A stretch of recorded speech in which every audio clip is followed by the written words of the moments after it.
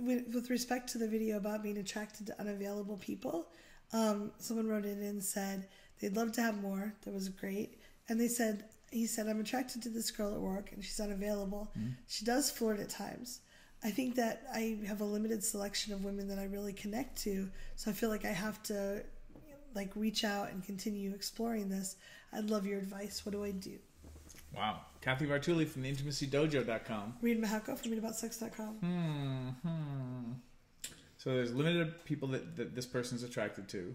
So obviously flirting and connecting with this person feels delicious. Yeah. But this person is unavailable. Yeah. I have advice. Do you want to go first? Go ahead. Thoughts?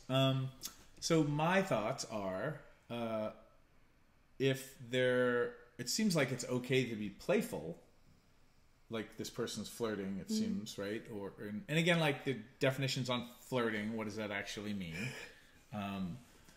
I would ask this person, like that you really enjoy flirting and that you would like to do more of that, but that you want to be respectful of their relationship.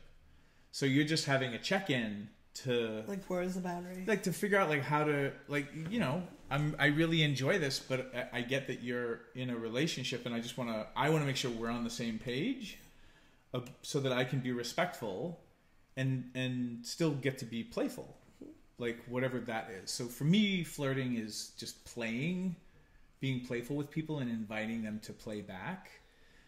For me, flirting can exist in a bunch of different settings. It doesn't have to be sexual, and certainly you can flirt in sexual ways that never have to lead to sex, or there is an intention of let's get each other riled up for the sex, and then there's just flirting, being playful and silly, and inviting people to be playful and silly back that has nothing to do with going towards sex. Yeah. Even if people get excited or titillated or aroused, as long as you're not being creepy, it's all good. We're being playful, right? Like playing frisbee and throwing the frisbee back and forth can be really exciting and just leave you feeling good and vital. But when people play catch with frisbees, it's not like they're courting each other. Yeah. So that's my frisbee analogy for flirting. Go. Yeah. And I do understand that there's some people that seem to be able to connect with a lot of different people, and I tend to have I'm either attracted to someone or I'm not. So when I find someone, it's like, oh, I want that person. But the more people you get exposed to, the more you get out there, the more people you'll find.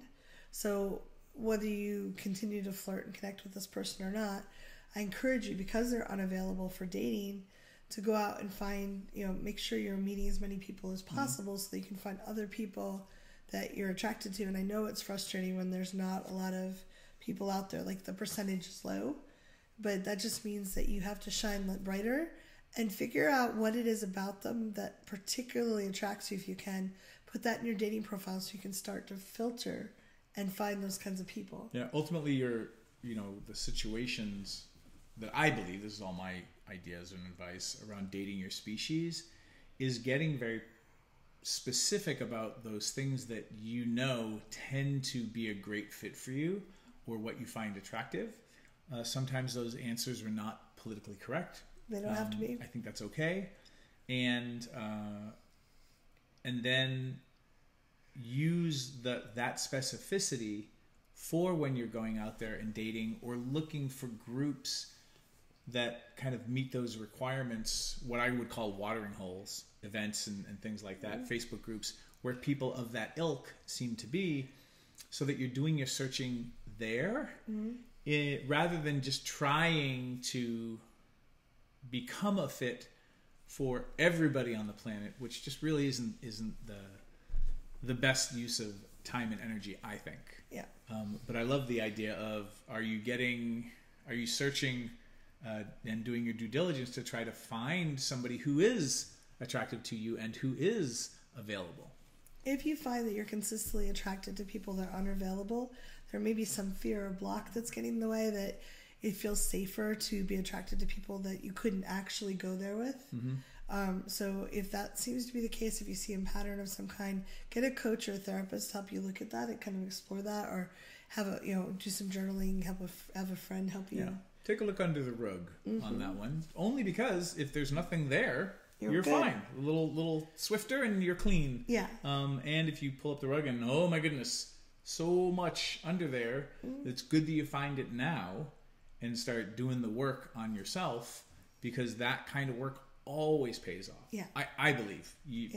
Some of you might have different, your mileage may vary, but all the work I've ever done on myself, I think none of it was wasted. Even when I was going in the wrong direction, I went in the wrong direction to realize I needed to go here, and that ended up paying off. Yeah. Cool. So leave comments below. We'd love to know what you think. Please. Thanks for watching, and thanks for writing in. Thanks for tuning in, Sex Geek. If you would like to continue with the brain sex, do me a favor and click subscribe right here. If you'd like to watch me on social media, that's where you're going to go. Next video, maybe? And if you really would like your own Sex Geek t-shirt, please click right here, right now. Boop.